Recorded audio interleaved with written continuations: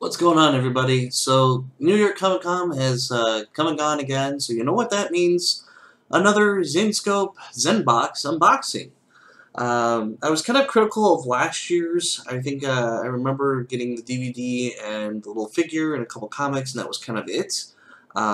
So, hopefully there's some better stuff. We are guaranteed two exclusive comics. This was all limited to 150 boxes only, through the VIP program again for about $100. So I'm not sure what to expect. There is going to be some new merchandise from New York Comic Con, which I'm looking forward to seeing what that is. So if you've seen from the thumbnail or whatever, here is the front of the box for the New York Comic Con edition. Got some Oktoberfest stuff going on here, which is great. Oktoberfest is probably one of my favorite beers. So we're just going to kind of jump into this. And first thing we have, this is kind of nice, we have a red koozie with Zenescope New York Comic Con 2018, which is actually really nice. It's great for that Oktoberfest thing. Get some nice Oktoberfest beer for that. That'd be great. We got, looks like a, oh, that's kind of cool, dog tag, and it looks like we have, what's that? If it'll focus, is that Mercy, I believe, is her name. We don't see her too often anymore. And on the back side, it just has Zenescope. That's pretty neat.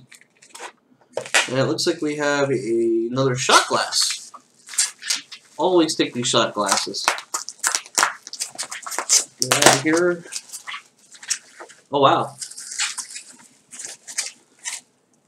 Kind of a Stein. This is actually really neat. Again, we have the Zenescope New York Comic Con. If it'll focus there, it's probably not going to focus.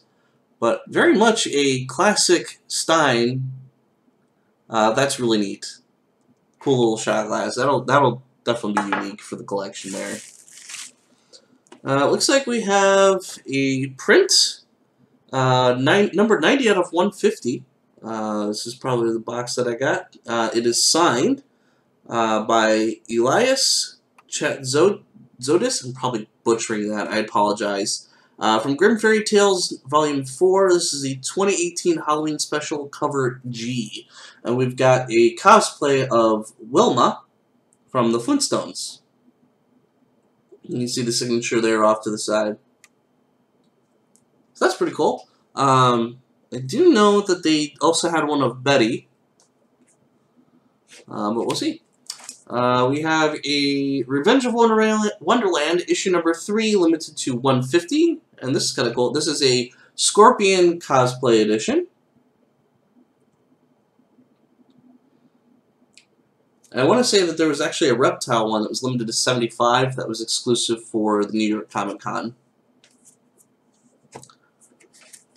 We have a Zenbox exclusive limited to 150 Grim Fairy Tales Special 2018 Halloween.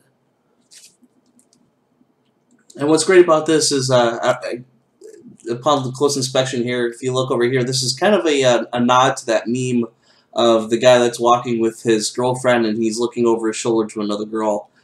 I actually think that's kind of cool that they put that in there. You wouldn't notice it at first, but it's definitely that. That's kind of cool.